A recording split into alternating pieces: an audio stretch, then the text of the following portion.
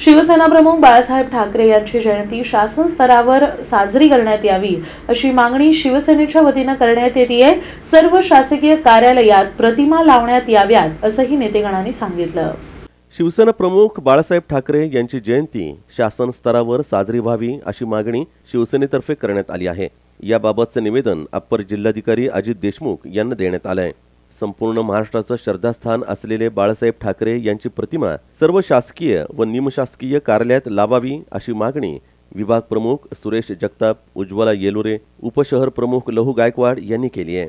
हिंदू हृदय सम्राट माननीय बाळासाहेब ठाकरे यांची 23 जानेवारीला वाढदिवस मोठ्या प्रमाणात सर्व शिवसैनिक मोठ्या उत्साहात साजरे करतात। त्यांचं औचित्य साधून आम्ही महाराष्ट्र शासनाला एवढीच विनंती करतो की संपूर्ण शासकीय कार्यालयामध्ये बाळासाहेबांची जयंती साजरी करावी।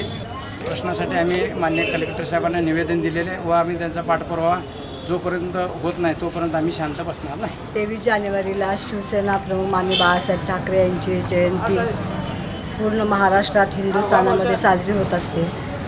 शिवसेना प्रमुखांचा फोटो शासकीय स्तरावर लावावा, प्रत्येक ऑफिसमध्ये लावावा व त्यांची जयंती चांगल्या प्रकारे साजरी प्रत्येक शासकीय स्तरावर करण्यात यावी यासाठी आम्ही निवेदन दिलेलं आहे राजेंद्र भारुड यांना।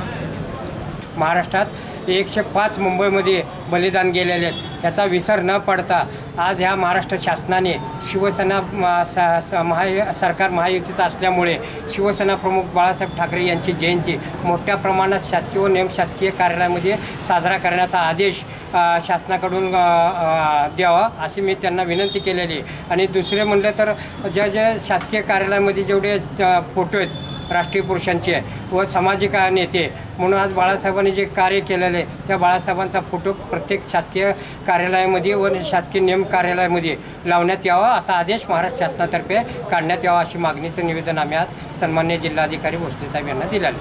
निवेदन देताना संजय साळुंखे, दत्ता खलाटे, मंगल मोरे, लक्ष्मी तरंगे, मीताश्री गवळी, चंद्रकांत मानवी, नाना मोरे, अण्णा गवळी आदींची उपस्थिती होती।